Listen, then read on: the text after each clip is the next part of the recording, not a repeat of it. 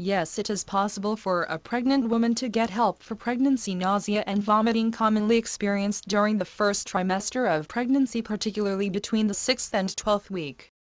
But the predictability of this symptom cannot be concluded because other pregnant women are fortunate enough to not experience any symptoms ever.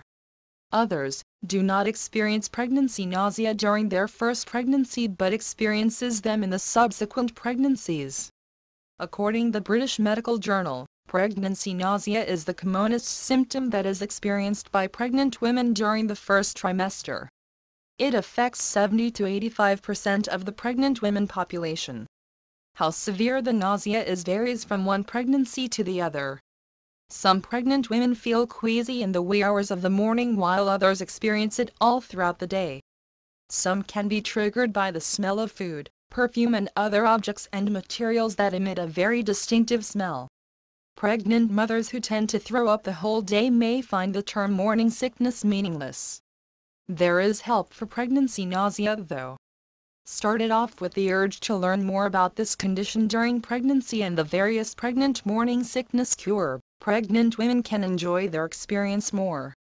Some of the pregnant morning sickness cure involves eating salt and crackers before getting up in bed in the morning and keeping oneself hydrated all the time. Sports drinks are some of the recommended hydration drinks that help replenish the body's lost electrolytes. Also, try to eat something before going to bed at night. Ensure that it is something light though to avoid getting bugged by your urge to puke while resting.